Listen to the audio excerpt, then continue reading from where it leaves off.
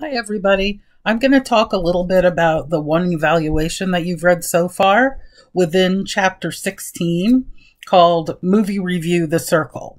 And it was written by William Thorne, who was a UCLA student and a reviewer, critic, and or editor, we don't know. But he wrote this for the Daily Bruin, which is UCLA's student newspaper. So I'm just going to go through the review and talk about what I think are some of the key points of this review that you can use in your own writing, that you can emulate when you start to write your review, whether you're writing about a film or something else. So the review starts out with an interesting fact or sort of a startling statement that hooks us in. The Circle imagines a world in which internet stardom is just a daily vlog away, and giant tech companies battle governments over privacy issues. Sound familiar? So it ends that little brief introduction with a question, which is an interesting way to hook us as well. Now, the thesis here is very broad, and that's because this particular author is writing a newspaper column. I'm going to tell you where I think the very specific thesis is, the kind that I want you to write, and the kind that I talked about in my PowerPoint on the 4 T's concerning thesis statement. This particular thesis at the beginning is kind of 2 sentences. The latest offering from up-and-coming indie director James Ponsoldt aims to be both a reflection on documenting one's life online and a warning against millennials' unchecked faith in tech giants. But the film falls short of being a well-rounded piece. That is a little bit broad. You could say that last sentence about any film. Where I think the thesis actually comes is at the end of this piece. It actually seems to be the first sentence of the conclusion. The Circle lurches from tense thriller to weepy family drama to savvy knowing comedy from scene to scene, leaving the audience wondering why it couldn't just settle for one of the above. That could have been a good thesis too. And this author chose to put that thesis at the end. I always want yours to be at the beginning. But again, this was written as a newspaper column. We do know that it's a mixed review, so there are some good points to the film and there are bad points. What this author starts out talking about is the characters, and actually compares characters to some of the things they've done before and mentions other roles that they've been in, like Emma Watson, fresh off her all-singing, all-dancing performance in the Disney behemoth Beauty and the Beast. Here's who she plays, and then we get a little bit of a summary of the film, a little bit of character discussion as criteria, as well as plot, as the review goes on.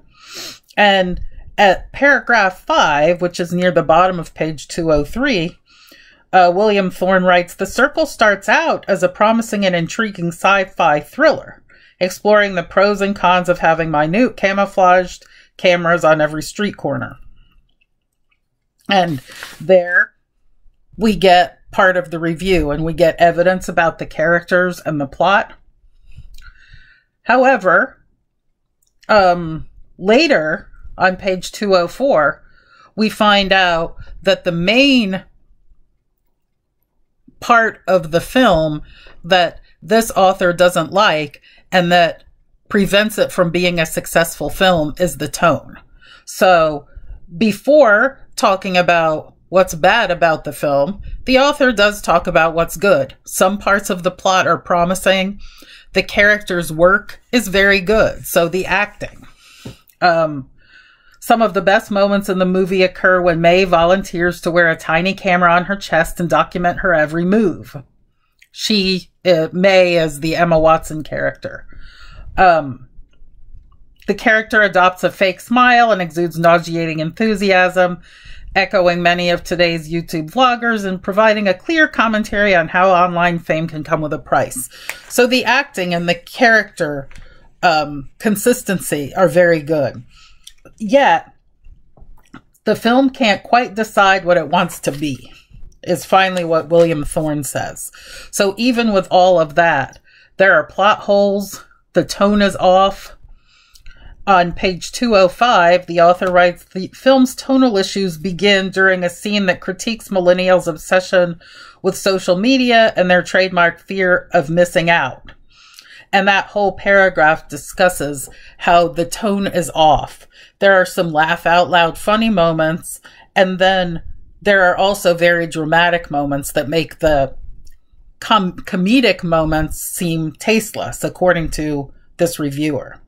So ultimately, this is a mixed review leaning toward being bad because of the tone. He even says in the conclusion, the film only avoids rotten apple status because of the elements of clever commentary on modern day surveillance and because of the solid acting.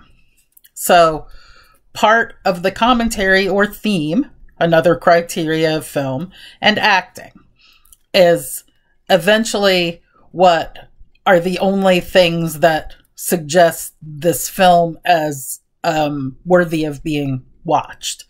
Ultimately, it falls in the negative camp. Altogether, this review is very nicely written.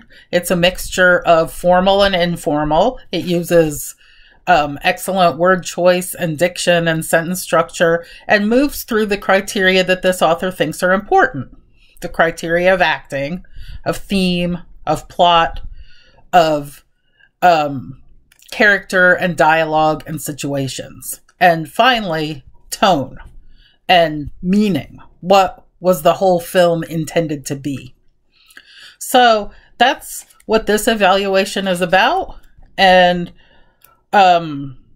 later you'll be reading another evaluation this coming week, and I'll talk more about that later. Bye-bye.